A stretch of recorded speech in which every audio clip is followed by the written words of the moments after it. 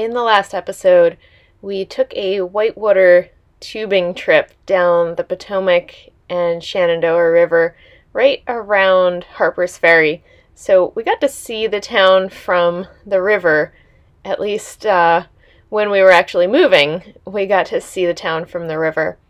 After struggling against a very strong headwind, we finally made it to the landing point, and our next priority was to head into town and check out Harpers Ferry and find some much needed food.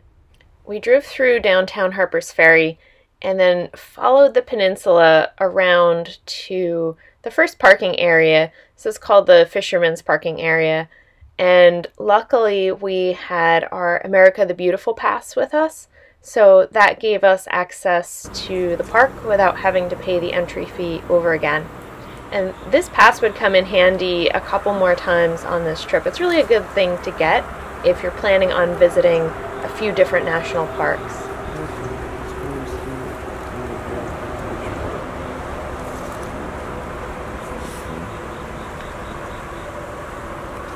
From the parking area, you can follow a path down the street toward the historic Harpers Ferry area. Now, looking at the map, I also figured out that the Appalachian Trail goes in the same direction, so we could have taken that, which would have been really neat, but we were exhausted. The other option for the day was that we wanted to hike the famous Maryland Heights Trail and get this amazing view of downtown Harpers Ferry, but again, just too tired. So instead, we started to walk this path toward Harpers Ferry to find some food.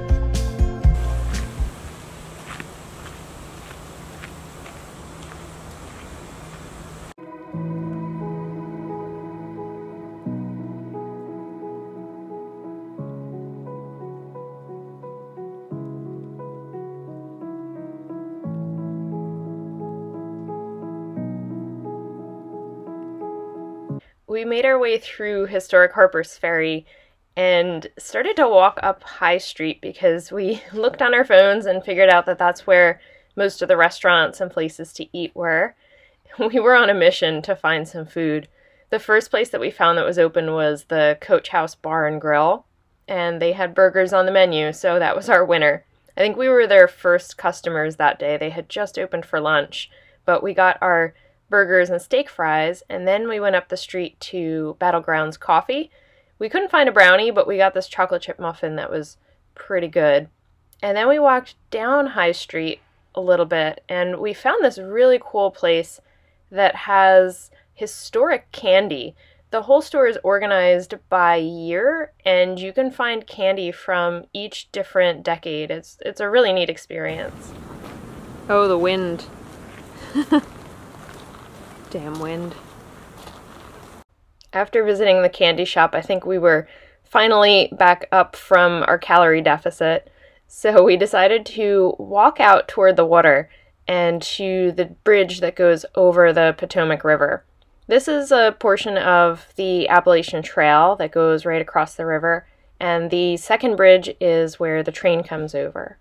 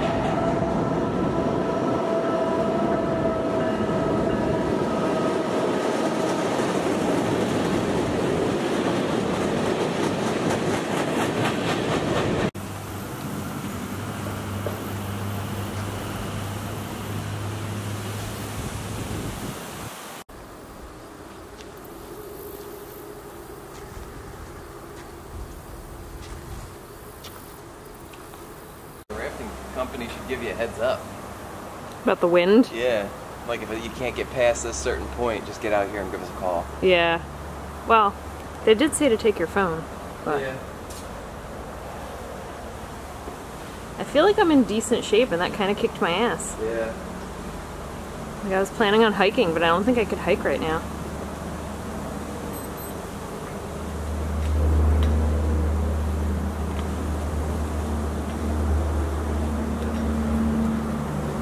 If we had continued down the towpath a little bit farther, we could have found the trailhead for the Maryland Heights Trail, that very famous hike that goes up to the overlook where you get a gorgeous view of Harpers Ferry. But like we just said, we were pretty tired and there's a ton of uphill involved in that hike, so we'll have to save that for our next trip to Harpers Ferry. We decided that now that we were full of food and caffeine, that we were ready to go back into Harpers Ferry and check out some of the historic sites that were there.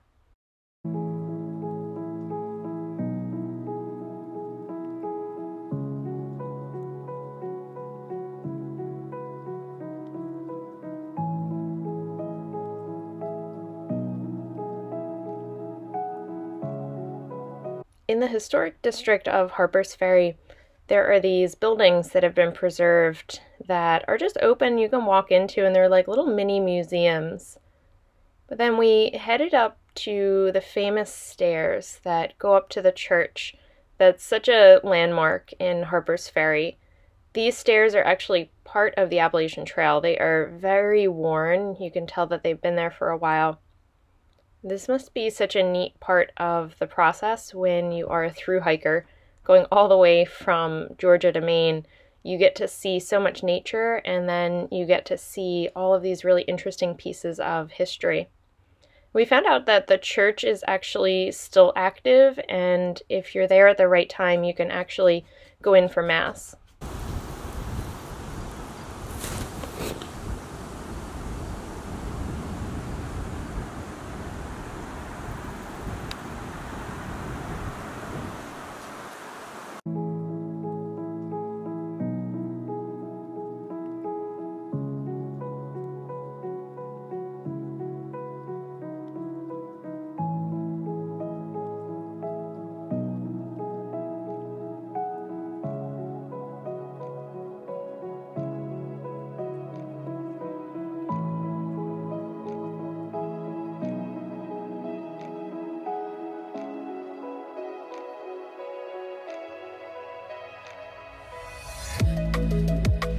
If you continue up the Appalachian Trail, more stairs right behind the church, you head up toward the ruins of another older church.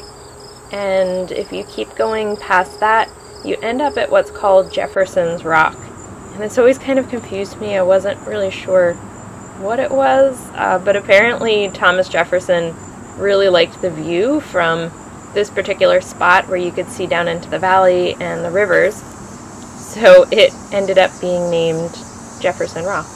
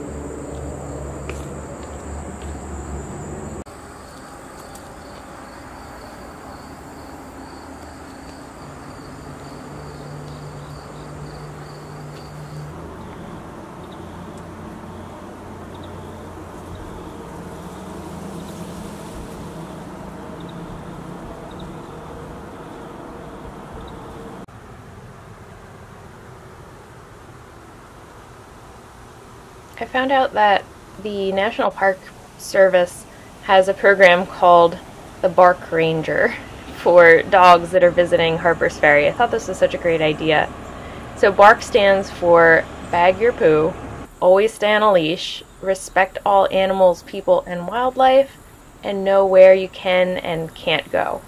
So we're going to make sure next time we bring Redford and that he gets to sign up to become a bark ranger. It's the Shenandoah Canal. That bridge is up here to go to the island. If you want to go to the island.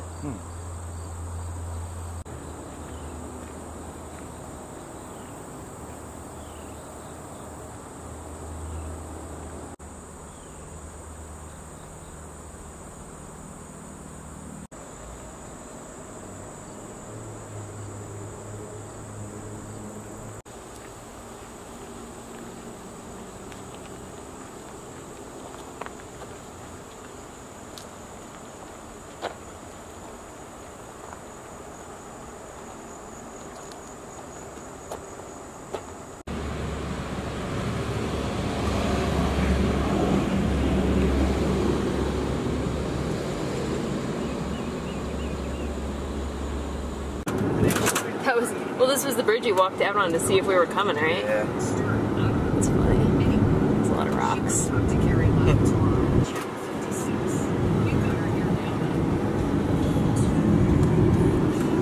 There is no pickup location after the bridge.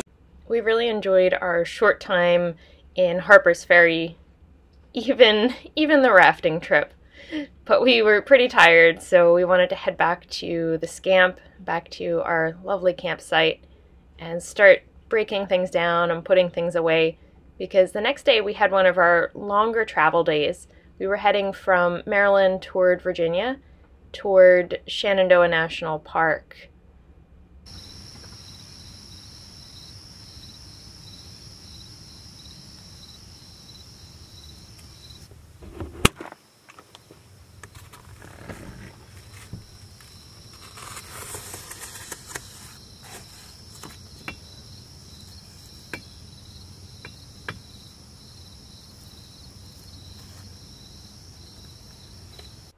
We got the SCAMP all packed up and ready to go.